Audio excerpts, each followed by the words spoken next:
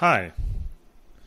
In the past few weeks, we had many requests of users which want to filter the dashboards they create or the reports they create in Data Studio by account names, account IDs, maybe change currencies or filter by countries. And in this video, I'm going to show how to easily do that. It's using one of our connectors, but in essence, the same applies for any other connector you might use in Data Studio.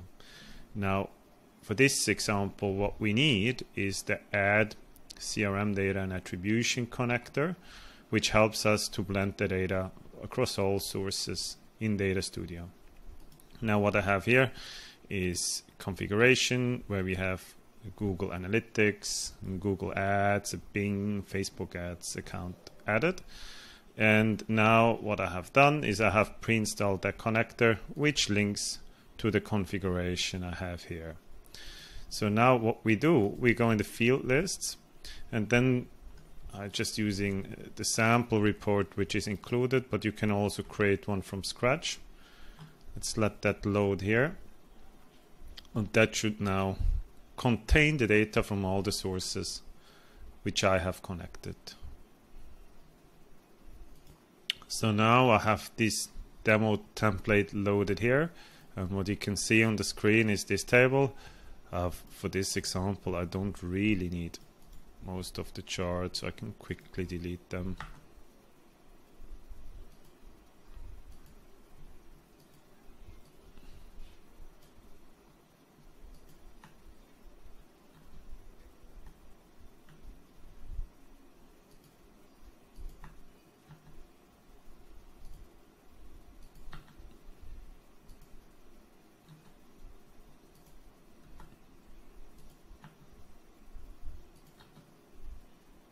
And what I want to show you is how you can basically visualize the account performance, and we're taking that as a base for then drilling down deeper and creating a custom or calculated dimension here in Data Studio.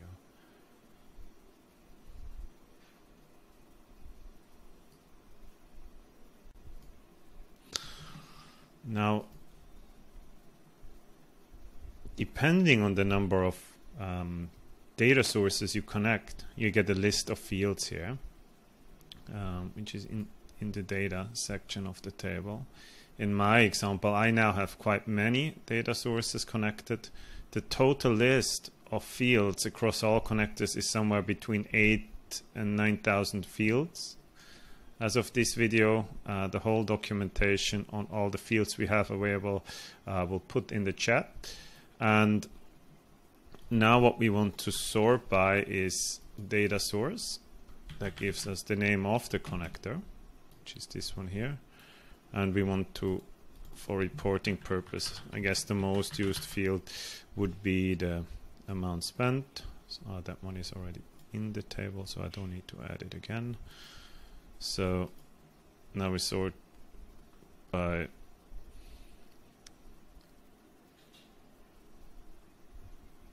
the amount spent and the data source name.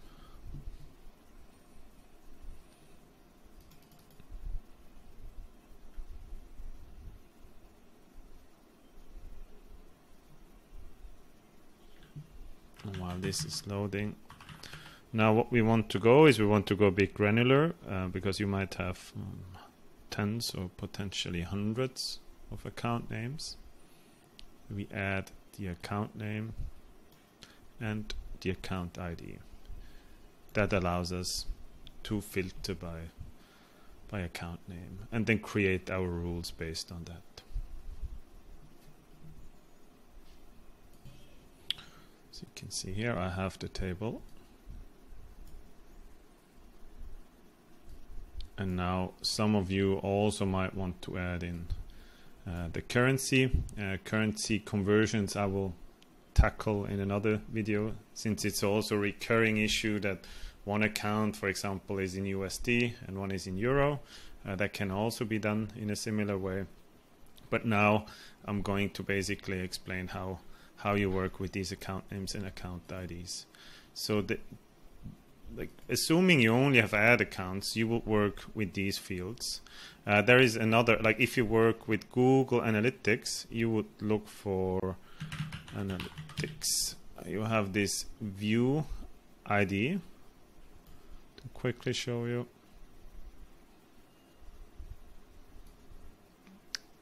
And the name. Again, here you can go either by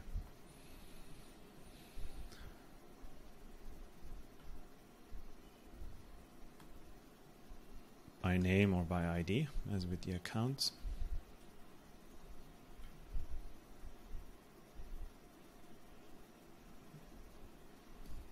But in order for the Google Analytics data to show up, I would also need to add in a Google Analytics related dimension.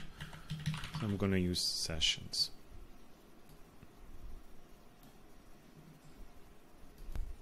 So now we have the data set here. As you can see, we have two views connected, and we have 5 accounts connected. Now, option 1 of filtering those is to go by a report filter, and then setting in the report settings a filter where I would say, for example,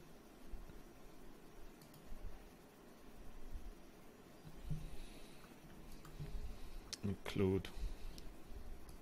Now I'm just showing them for the purpose of that demo with 1 account, which I can use.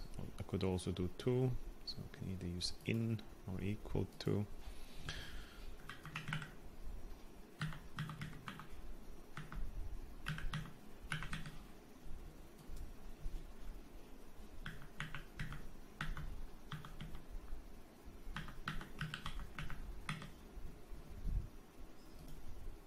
So now I'm just looking for this particular account ID, which I can see here is one Google Ads account. So if I will click Save here, it would then just filter the whole data set, which is shown in the report by this particular account ID. Of course, I could also say, hey, I want to add, or in that case. So let's say I only want to add in one GA view. Then I would look here for that GA view, which can be found by typing analytics. This would, I believe, it be this one here, and then you would specify here the GA view ID, and then you specify that. And now once you click Save, the whole report is filtered by the criteria I've given here. Now that's option 1. Option 2 is by creating a new field, which I can also quickly show you. So for that, I'm removing the account field that I created here again. And then it goes back to before. Now what I want is to go into the connector itself. For that, you would need edit rights to the connector. Click on the pencil here.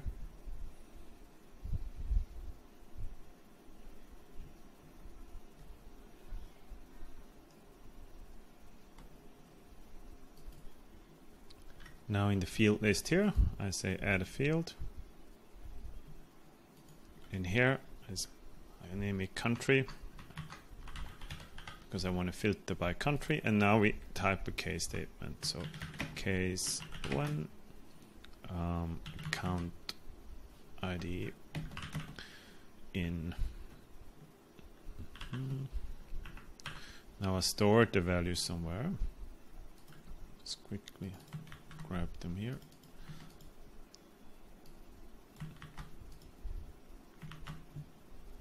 I can list multiple of those.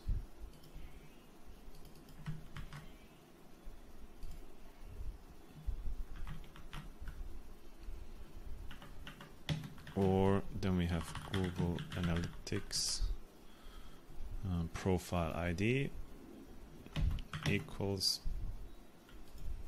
this last one here is a GA view ID. Then let's say Canada, else you just call it US, United States.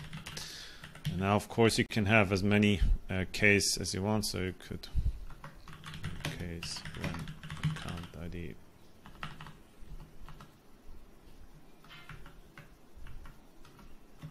equals ABCD, then Antarctica, for example, which will never be the case because there is no account with this ID. And now at the end we write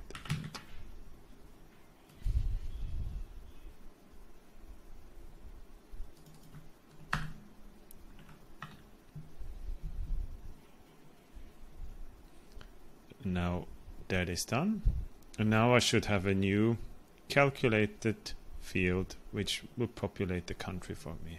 I can then use that in drop downs and tables, which I can show you right now.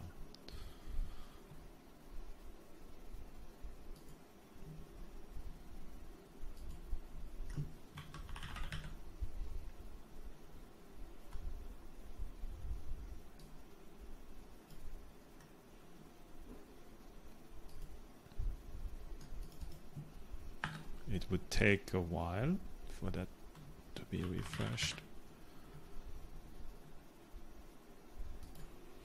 Now I should have the country here.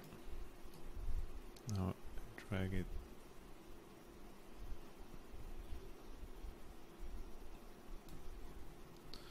it over, and now that should be calculated on the fly. And that could also be, for example, used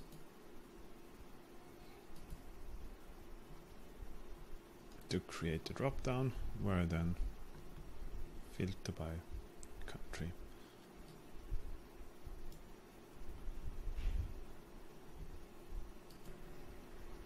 Now you can see the table with our custom country, and here's a filter, so the user can then easily filter.